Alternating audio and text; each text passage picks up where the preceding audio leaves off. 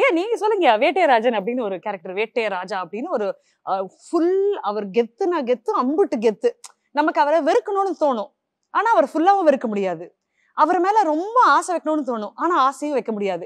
அந்த கேரக்டரை பார்க்கும்போதே இவரை நம்ம எப்படி எமோஷனா பாக்குறது, அட்டாச் ஆகுறது அப்படின்னு ஒண்ணு இருக்கும்ல. உங்களுக்கு வேட்டையராஜா அப்படின்னு கொடுக்கும்போது உங்க மனசு ஓடிட்டு இருந்த விஷயங்கள் என்ன? இந்த பேயை நம்ம எப்படி ஹேண்டில் பண்றதுன்னு யோசிச்சிங்களா? ப்ரிப்பரேஷன் எப்படி இருந்தது? அதை விட மிகப்பெரிய என்னன்னா, வேட்டையன் கேரக்டர் பண்ணணும் போது ரஜினி சார் வந்து இவ்வளோ பெரிய இமேஜ் இருக்கிற ஒரு சூப்பர் ஸ்டார் பண்ணியிருக்கிற ஒரு கேரக்டர் நம்ம எடுத்து பண்ண போகிறோம். பட் ஆனால் வாசு சார் கதை சொல்லும்போது அது அந்த கேரக்டரில் ஒன்று பண்ணியிருக்காரு. அது இங்கே படம் பார்க்கும்போது தெரியும். பட் நம்மளுக்கு சின்ன வயசுலேருந்து அவர் பார்த்து வளர்ந்ததால் நிற்கிறதுலேருந்து நடக்கிறதுலேருந்து எல்லா ஸ்டைலில் அவர் வந்து வெளியே எடுக்கிறது தான் பயங்கர கஷ்டமாக இருந்தது. அவரை எடுத்து பண்ணுறதுக்கு சார் வந்து பயங்கர ஹெல்ப் பண்ணார். ஏன்னா அவர் தான் வந்து மாஸ்டர் இது வேணாம், இது கொஞ்சம் தலைவர் தெரிகிறாருன்னா, சார் நீங்கள் வந்து சொல்லுங்கள் சார், நான் லாஸ்ட் இன்டர்வியூவில் கூட சொன்னேன், சார் நீங்கள் வந்து சொல்லுங்கள் சார் அப்படின்னு. அவர் வந்து சொல்லுவார் என்கிட்ட, சார் இப்படி பண்ணுங்க மாஸ்டர், இப்படி நடந்து போகணும் சார், பாஸ் சார் அப்படின்னு. இதுலேயும் தலைவர் தெரிகிறார் சார், உங்கள் கூடயே தெரிகிறார் சார்னா, எங்கே அப்படியே சேம் பிளட்டு சார், ஸோ இன்னொரு தடவை வேறு மாதிரினா சார் இது இப்படி பண்ணுங்க. அப்புறம் ஷார்ட் முடிச்ச அப்புறம் ஒன்று சொல்லுவார், லாரன்ஸ் எல்லாமே நல்லா இருந்தால் அந்த சிரிப்பை மட்டும் கொஞ்சம் கம்மி பண்ணுங்க அப்படின்னாரு. ஸோ அந்த சிரிப்பை நம்ம கம்மி பண்ணி, எனக்கு பெரிய பிரச்சனை என்னென்னா கங்கனா மேடம் கூட நடிக்கிறது எனக்கு பெரிய பிரச்சனை. ஏன்னா பயங்கர பில்டப் வேற, டூ மச் பில்டப்பாக இருக்கும். நீங்க சொல்ற அந்த வார்த்தை ஆங்கில வார்த்தையா? ஆமாம், பாம்பேலேருந்து கிளம்புறதுலேருந்து பில்டப் இருக்கும்ல. இங்க செட்ல இங்க வைப் ஆகும், இங்க வைப் பயங்கரமா இருக்கும். அங்க டர்புலன்ஸ் இருக்கோ இல்லையா? செட்டுக்குள்ள டர்புலன்ஸ் இருக்கு. மேடம் கிளம்பிட்டாங்க பாம்பேல இருந்து கிளம்பிட்டாங்க, இங்க செட்ல மேடம் கிளம்பிட்டாங்க பாம்பேல. ஏர்போர்ட் வந்து இறங்கிட்டாங்க, கன் ஸ்டார்ட், மேன் ஸ்டார்ட் பக்கத்துல அப்படி ரீராகடிங் பிஃபோர் நம்ம மைண்ட்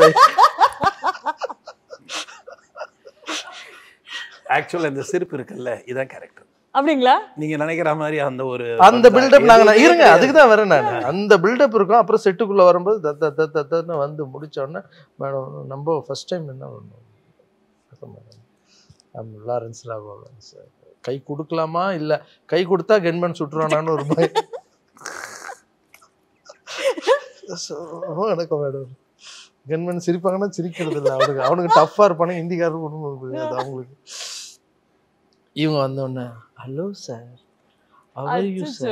இது என்ன இது வேற மாதிரி இருக்கு, நம்ம வேற மாதிரி நினைச்சோமே அப்படின்னு. அவர் வந்து பக்கத்தில் உட்காந்து பேசுவாங்க, மேடம் ஹலோ மேடம், இப்படியே போயிட்டு இருக்கோம். அதுக்கப்புறம் சொல்லிட்டேன் கென்மன்லாம் கொஞ்சம் அனுப்புங்க மேடம், ரொம்ப பேச முடியல, எதுவும் பதட்டமா இருக்குமா அப்படின்னு சொன்னோன்னு அனுப்பினோம். அதுக்கப்புறம் அவங்ககிட்ட பேச ஆரம்பிச்சா குழந்தைதான், விளையாடலாம். அங்கே செட்டில் நாங்கள் விளையாடல, அவ்வளோதான். விளையாடினா என்னெல்லாம் சிரிப்பு சத்தம் கேட்குமோ அதெல்லாம் வாசார்லாம் அங்கேருந்து பார்த்து மாஸ்டர் அப்படின்னு இல்லை, ஒரு அசிஸ்டன்ட் வருவாங்க, ஷார்ட் போயிட்டு இருக்கு சிரிக்க வேணும்னு சொல்லுகிறது, அவங்க கீழே விழுந்து தான் சிரிப்பாங்க. அப்புறம் இவங்க இப்படி விளையாடி இருக்காங்களா வேற செட்டில்னு கேட்டால் வேற எங்கேயும் அப்படி விளையாடுறது இல்லை, அவ்வளோ சிரிச்சதில்லை பேசுனது இல்லை. ஆனால் நம்ம செட்டில் ஒரு குழந்தை மாதிரி மாறிட்டாங்க. அது இங்கேருந்து பிரிஞ்சு போகும்போதெல்லாம் எங்களுக்கு இவங்க செட்டில் கேட்க விட்டு போகும்போதெல்லாம் நாங்கள் ரொம்ப மிஸ் பண்ணோம் மேடம். ஸோ அவ்வளோ all these jokes that master is cracking. No, he's saying that you were like a doll on the set. No. So he used to be cracking jokes all the time and I was laughing all the time. So who is he making fun of? Me. He's cracking all the jokes on me.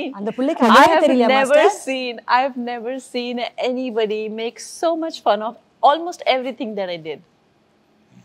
What? So I was his subject. He was cracking all the jokes on me, roasting me left, right, center, and I have never laughed so much in my life. Roast ஆகும்போது இவ்வளவு திரிப்பாங்களா அப்படி யோசிக்கலாம். இந்த புள்ள பாருங்க அழகா குலுக்கி சிரிக்குது. So are you scared of ghosts? Have you had an encounter with ghosts before ever? Everybody is scared of ghosts except for sir. He writes stories about them. He interacts with them I think every night he has an interaction with them. You know, we were in a hostel and you know how it is in the hostel, you know. We used to keep a coin in the center of the page and, you know, all that. So, but I mean, not as such like alone I had. So, there was that coin was moving. So, I'm not sure it was ghost or some of us was doing mischiefs. Okay. But I am scared of ghosts for sure. In South, you know, they say when a ghost is coming inside a place, or there'll be like Sir's film has already said, you know, there'll be khatkataha jo hoti hai.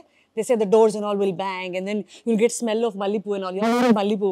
In South, Pei wears Mallipu. In the North, how is it? I think Jasmine. In the north, there is a big thing about ulta pair. Okay. Yeah. So the left will be right and right will be left.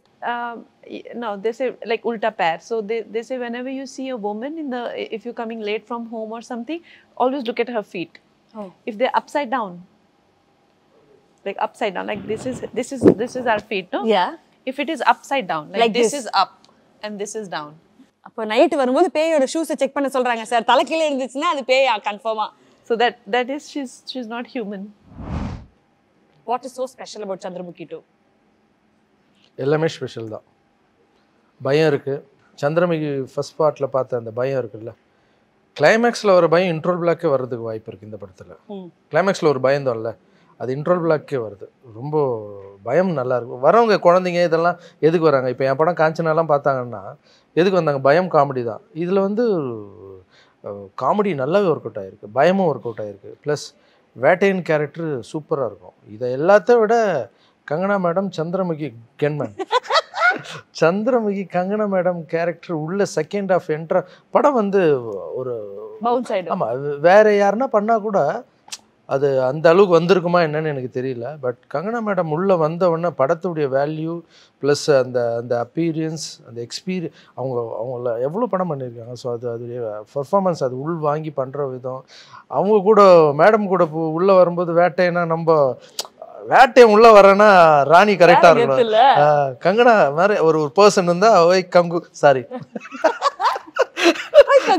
ஐ கங்கு அப்படின்னு கூப்பிடலாம்ல. So அந்த Kangana madam range இருந்தால் தான் நம்ம போய் அது பண்ண முடியும். இல்லைன்னா நம்ம வேறு யார்கிட்டயே போய் கம்மியாக இருக்கிறவங்ககிட்ட பண்ணால் நம்மளால பண்ண முடியாது. ஸோ அதுக்கு கங்கனா மேடம் பயங்கர ப்ளஸ்ஸு படத்துக்கு. இந்த படத்துக்கு கங்கனா மேடம் எவ்வளோ ப்ளஸ்ஸோ அதேமாரி வடிவேல் சாரும் அவ்வளோ ப்ளஸ்ஸு காமெடியில். அப்புறம் ஒர்க் பண்ண லக்ஷ்மி மேனன் இருந்தாலும் சரி, மஹிமா வந்தாலும் சரி, ஒர்க் பண்ண எல்லா டெக்னீஷியனும் எல்லாத்த விட மியூசிக் டைரக்டர் வந்து இப்போ எப்படி ஒரு பலமாக இருக்காருன்னா, எங்களுக்கு மியூசிக் டைரக்டர்னு சொல்கிறத விட ஆஸ்கார் வின்னர் எங்கள் கூட இருக்கார் அப்படின்றதுல ஒரு மிகப்பெரிய பெருமை. இப்போ கூட நேஷ்னல் அவார்டு வாங்கியிருக்காரு, அவங்க பையனும் சேர்த்து வாங்கியிருக்காங்க. ஸோ இந்த படம் வந்து எது ஸ்பெஷல்னு சொன்னால் எல்லாமே ஸ்பெஷல் தான். ஸோ இந்த ஸ்பெஷலான விஷயத்தை ஏற்படுத்தி கொடுத்த கிருஷ்ணா ராகவேந்திர சுவாமிக்கு தேங்க்ஸ் சொல்லுங்கள்.